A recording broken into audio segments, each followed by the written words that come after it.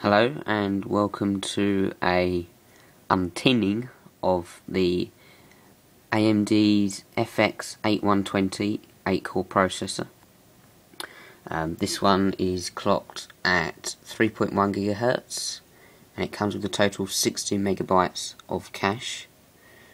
So that should be 8 megabytes of L2 and 8 megabytes of L3. It's 125 watts. And that's about it.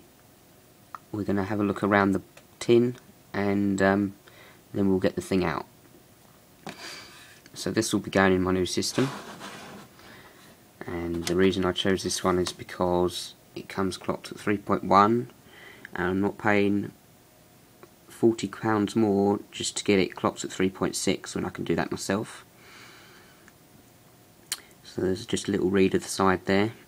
It's the world's first 8-core desktop processor. It comes unlocked so you can overclock it, and it comes with the AMD's turbo core technology, which I think means it clocks 4 of your cores automatically when you're using them, but I can't remember what speed it clocks them up to, so that's for you to go and find out. You see there's the processor, which we'll be getting out in a minute, and on the back we have loads of writing, but of course we're only interested in the English bit.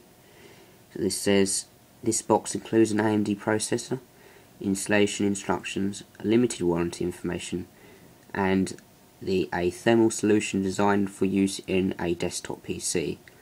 So that will be a little crappy heatsink that comes with a fan and some heat paste stuck on it. And then here on the other side we've just got a little bit of text saying combine this processor with AMD Radeon HD 600 series graphics cards and the AMD 9 series chipsets to enjoy the ultimate HD experience with a supercharged, responsive gameplay and mega multitasking performance powered by Vision FX technology from AMD. So let's open this thing. I'm going to have to put this down because it's tin and it doesn't come open very well.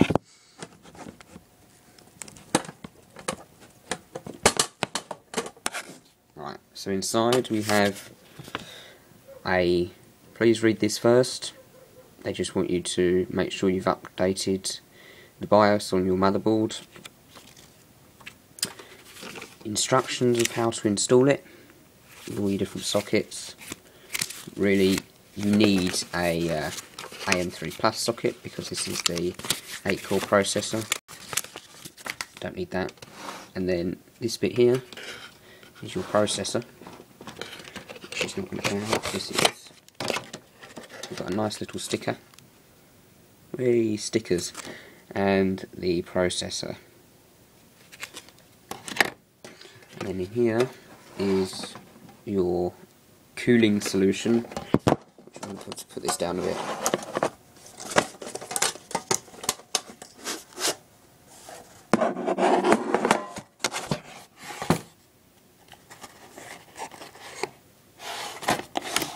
Opens this way, I think. Yeah. Here we go.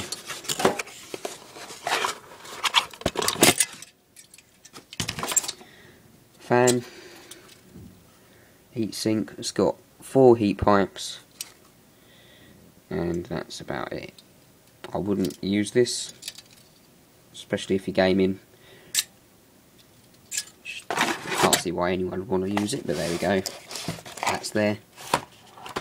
Of course, we're interested in this.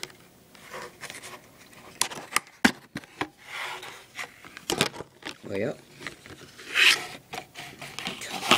It's fiddly. Right, there's the processor. You can see the gaps there.